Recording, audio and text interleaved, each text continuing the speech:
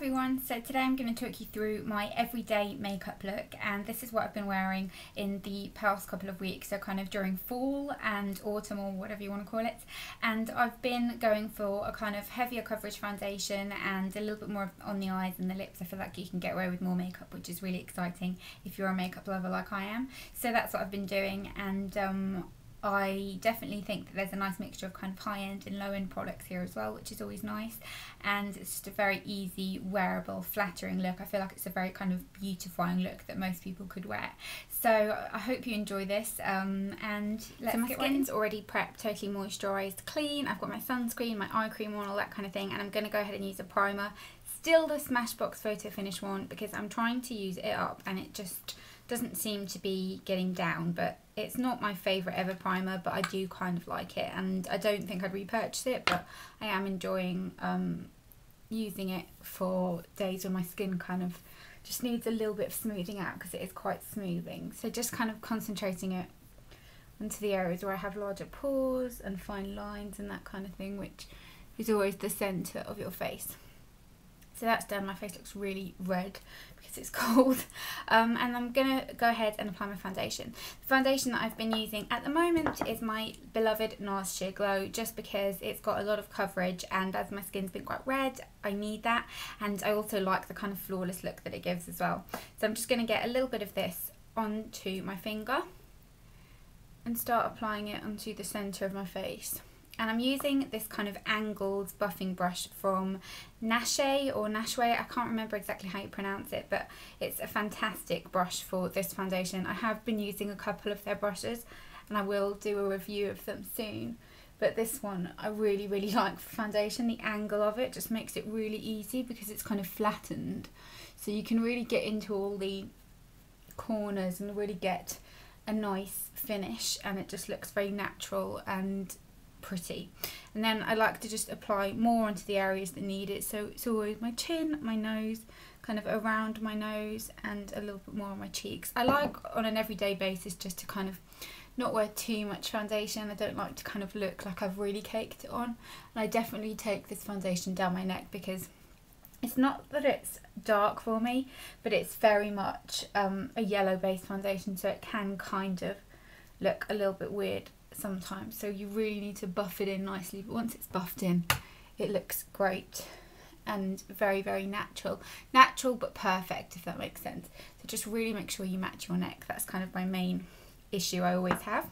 So that's it for my foundation. That's completely done. Then for concealer, I'm going to use a little bit of my Laura Mercier Secret Concealer first, just because it's got this kind of nice peachy tone, and I like using this under my eyes, just on the areas where I've got really dark bits, which I have been having a lot lately. And I'm going to use my Zoeva concealer, what's this called? I think the concealer buffer brush, just to kind of buff that out. I don't take it everywhere because it can crease, just on the areas where you do get very dark. So like that. And then I'll just use a little bit of the 17 Stay Time Concealer. I've been using this under my eyes rather than the other 17 one that I featured in a video a while ago, just because that one is too light for me and it kind of gives me like reverse panda eyes. So I just like to kind of dot it in a 3 motion and then just really buff it out and make it look nice and flawless. It does settle into fine lines a little bit, but to be honest, I find that most concealers do that. I think it's just the shape of my eyes. I have got quite a lot of very little fine lines, but just buff that underneath so you've got no fine lines and a little bit, no fine lines, no dark circles, and just a little bit kind of around my nose area. Then I'm going to go ahead and powder, and for powder I've just been using the Mineral Loose Powder by Savvy, and I've been using it on a different brush which I've been really enjoying. And again, this is the same brand as the foundation brush, and it's just a kind of flat sort of kabuki brush, I suppose, and I've been just pressing it in onto the areas that need it. So getting a little bit of powder into the lid and then just pressing it into the skin, which has been really nice at kind of giving that kind of soft focus finish. On my forehead I kind of can move it around because I don't ever put foundation on my forehead because it breaks me out and it just, I don't feel like I need the coverage, so I just like to kind of press it in everywhere, and make sure you get a little bit and press it under your concealer as well to set it. This brush is a great shape for that. So I've got all my base completely done, so I'm going to go ahead and do my normal kind of bronzing routine, and I'm using the Make Believe, what's this called, Sunbeam Enhanced Bronzer, just on a big fluffy brush, and I like to kind of get this onto my forehead, so corners of my forehead, and then just kind of whatever I've got left on the brush onto my cheekbones, and definitely under my chin. It helps kind of disguise any signs of a double chin, and I like to take it onto my neck as well, just to kind of warm it up and make everything look more uniform. You can even take a little bit onto your chest if your chest is a little bit lighter. But I find that I've always got a lot more colour in my face because I've got quite a lot of redness and that kind of thing, so it really does help to kind of match it all up. And then for contour, same as always, really boring. I probably should just skip this step, but it's the MUA matte contouring shade that I use, which is basically just a matte powder in number 4. Suck in cheekbones and just get that right in there. And I can't not do this. I feel like my face isn't complete if I haven't done it, and I have to pull the face when I'm doing it as well. And I like to just take some onto my jawline just to help that kind of get more contoured as well. So that's all my bronzer and everything done. I just like to take the same brush and just really buff it all out and make sure everything's nice and blended. And then I'm going to do my brows, and I've been using a product that I'm absolutely in love with lately, and I'm just going to brush them up first, which is what I always do. They are very neat today because I plucked and threaded and perfected them yesterday. But I'm using the Soap & Glory Archery in the shade Love is Blonde. I love this. I never thought I would, but it's amazing, and I've never found a brow product I like as much, and I'm going to show you why. So it's a double-ended one where at one end you have like a little felt tip, and then on the other side you have a pencil. The pencil's a kind of blonde shade, so it's not too dark for me, which I think is great because that's always the problem I had. Even though I've got dark brows, I like to kind of have a natural shade in them. I don't like them to look like I've got loads of product in there. So I'm just using the pencil just to kind of fill in the shape a little,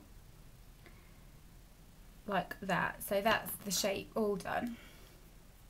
Brush through it again, and then I'm going to use the felt tip end just to get it all looking perfect. And this is actually my favourite part because you can draw little individual hairs, and it just makes the whole brow look so nicely groomed and perfect without looking too much. And you can kind of extend it where you need to extend it, and add a little bit of shadow where it needs to be, and it just really creates a perfect brow. If you can see kind of how my brow looks on that side compared to that side, it just looks amazing. So I'm going to go and do the other brow, and then I'll come back. So now that my brows are done, I'm going to go ahead and start with my eyes, and I'm going to use a little bit of eye primer first. This is the Zoeva Eyeshadow Fix Longwear, and this is the matte one. I'm just going to apply this all over my lid, on both eyes obviously, just to create a nice kind of base for my eyeshadow and to stop it from creasing. And then in my recent birthday haul video, I featured the Too Faced Natural Eye Palette actually. This is what I'm going to use. I've been using this non-stop since I got it, and I absolutely adore it. So I'm going to just get a flat brush, and I've kind of been chopping and changing what colours I'm going to use, but I'm going to first of all use this shade right here, which is Heaven, all over my lid, just kind of to even out the colour, and under my brow bone as well. It just really helps to kind of give a nice pretty flattering shade. So all over the lid, and then I'm going to use a smaller brush and use the colour Push Up, which is this colour right here. It's sort of like a rustic pinky brown, is the only way I can describe it. It's a very unusual colour, it's beautiful.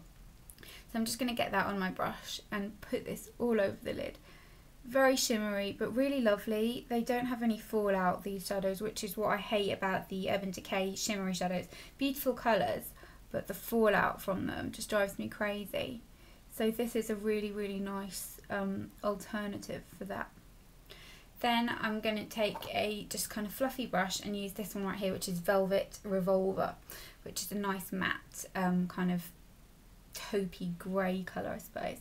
And just take this on the upper part of my eye, kind of above my crease. You can take it to your crease if your eyes are normal.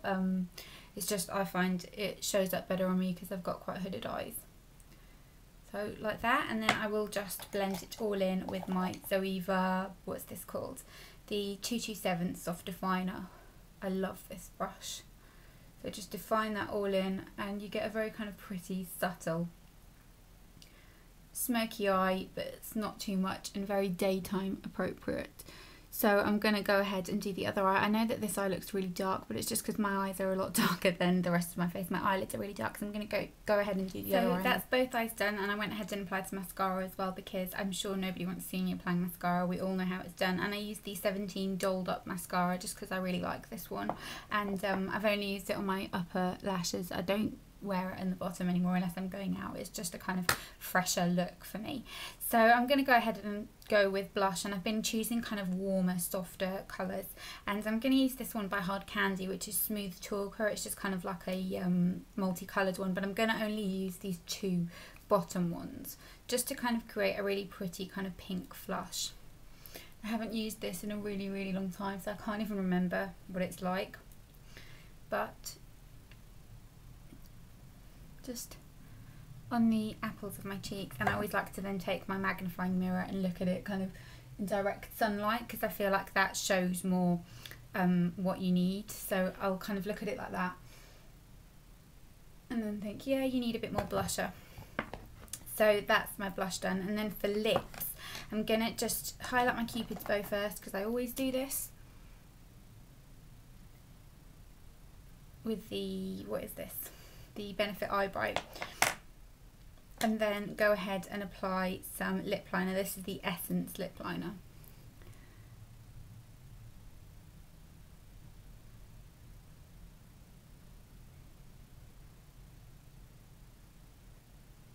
And it's in the shade number 11, I believe. Is it 11? Yeah, in the nude. So just all over, just to kind of make my lips a nicer shape.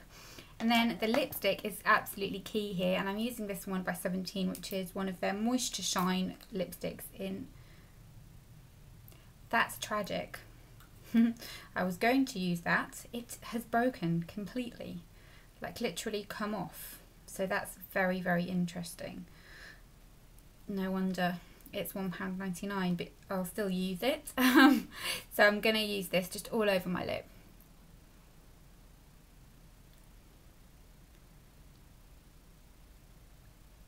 I suppose you can't really expect much for £1.99, and to be honest, it I only bought this like 3 days ago, so I haven't even had it for very long